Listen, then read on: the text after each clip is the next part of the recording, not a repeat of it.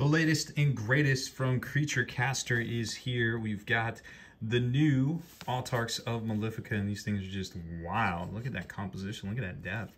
Insane, and that manifestation right there, and then this crazy Dijin looking thing, I love it, and give you an idea of the size right there. And then the Children of Ecstasy. These came out a while back, but we weren't able to get to a full video of them, unfortunately, so we did both of those over on the YouTube channel. So make sure you click the link or click the more info button and find out how to get over to that video and check them all out. But we go over the pricing and a lot of different things for Creature Caster. Talk about the material, talk about details, composition, all sorts of different things over there, and show you the website as well. So make sure you check that out today.